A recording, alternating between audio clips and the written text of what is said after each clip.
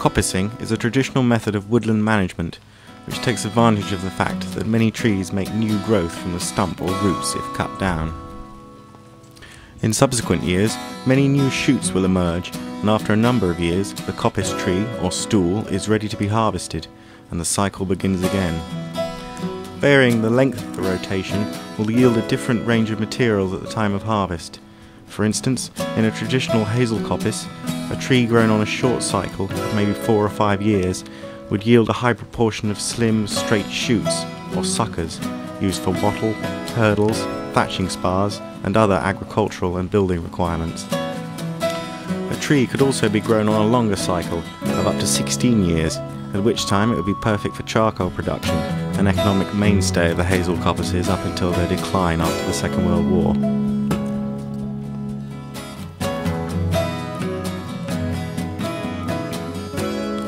Fortunately for us, coppiced hazel is a fantastic resource for river management, particularly the modern brand of soft engineering techniques. Let's have a look at some simple designs and the role they play in the river. First up is the faggot, a bundle of hazel brush laid lengthways and tied near the ends with untreated sisal string.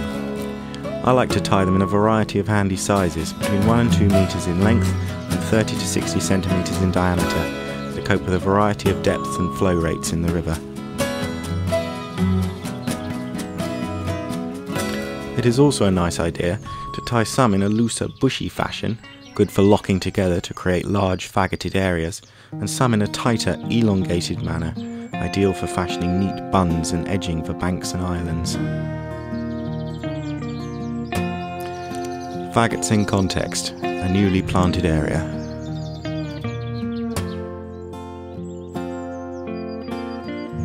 The faggots are pinned down with hazel stakes driven into the riverbed. Driving a screw or nail into the stakes somewhere near the top will hold the faggot down, and any excess stake can be cut off with a saw. Here we see autumn planted faggots after a couple of months in the river.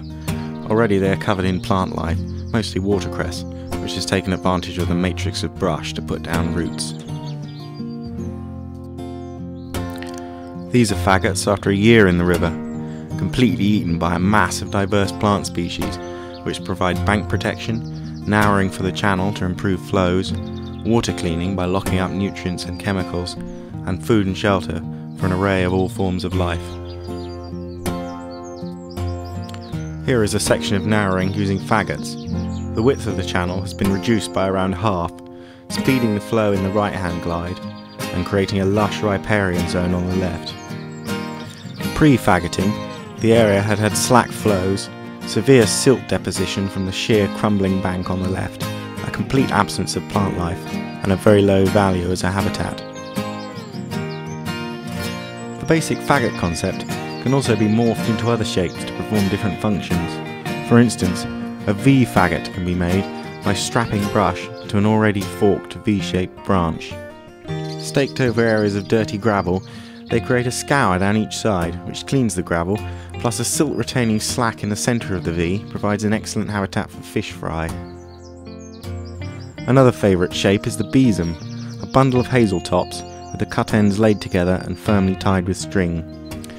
These can be used similarly to V faggots, or staked in deep water to help protect fish from predation. Their loose bushy structure makes them an ideal bolt hole for even quite large fish. Here's a besom planted in a pre-existing slack in deep water, defining the flow, trapping silt and providing cover. Here a few besoms have been planted in front of a faggoted area, sticking out at 45 degrees into the flow. This creates a very natural fuzzy-edged effect. Hazel brush can also be used raw, i.e. not tied into any form of faggot. Here's an island with an outer edge of faggots and brush infill. The brush is held down by hazel rods pushed through the faggots on either bank of the island. When the faggots are staked to the riverbed, this pulls the horizontal rods down and clamps the brush in position. As well as creating a scour on either side and a slack at the rear, the island has the effect of doubling the available marginal area of the river along the length of the island, a useful aid in creating diverse habitat. Here, brush is clamped behind an oak retaining wall with horizontal rods, driven into the sheer bank in the foreground to create a low brush shelf. It will perform all of the tasks as a large faggoted area seen earlier, and in many situations may be considerably quicker and easier to install. Following these early experiments, I would suggest that the oak retaining wall could be substituted for a row of faggots, skewered on the horizontals, and then staked down to clamp the brush, just the same as the island earlier. Using this system of brush clamped by faggots and horizontals, I see no end to the fantastically fuzzy-edged designs that could be created to answer every channel narrowing and bank reinforcement requirement. When a mature hazel is coppiced, much of its bulk will be made up of large gnarly lengths from just above the stool. These make excellent firewood, and that's what happens to most of mine, but I like to plant a few of the biggest and gnarliest as groins. Groins are simply logs of wood, jutting into the flow at an upstream angle of around 45 degrees. Pointing them downstream can cause erosion to the near side bank, so an upstream angle is of utmost importance. Their role is to break the flow near the bank, discouraging erosion and promoting plant growth, and to energise the water out in the channel, creating a scour and a crease. Here, 3 staggered groins create a gentle meander in an otherwise tedious channel. Now let's have a look at how we go from a standing tree to a host of river-ready materials. These are all the tools you'll need for the felling, processing and installation of hazel in the river. The felling and trimming can be done with a hardpoint saw and good quality garden loppers. A chainsaw can be used by those who like it easy and dangerous. After trimming, a string and penknife are all that's needed to render the tops into faggots. Also useful is a slasher or side axe for pointing stakes for driving into the riverbed. A chainmail glove is a health and safety aid.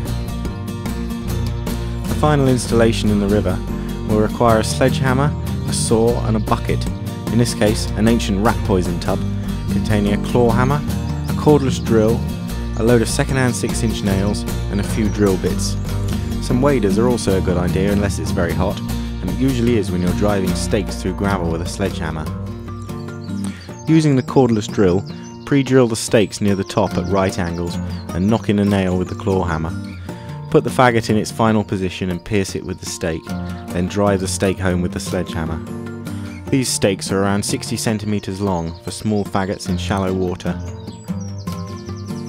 As mentioned earlier, different length coppice cycles will yield different materials, so if you think your river is in particular need of faggot products, it could pay to coppice some trees on a staggered 4 or 5 year cycle, at which time the majority of their bulk will be made up of small rods and brush.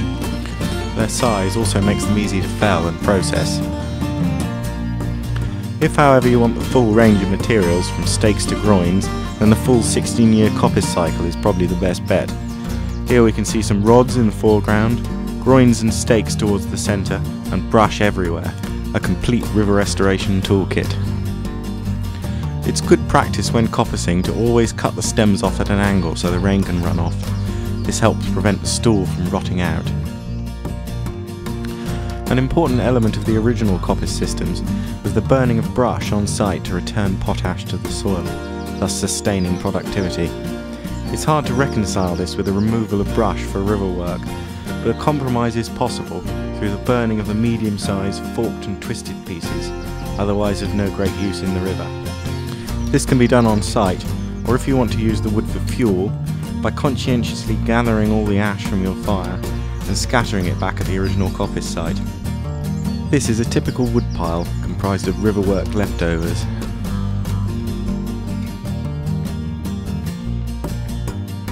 For further information on this subject, visit the Wild Trout Trust website.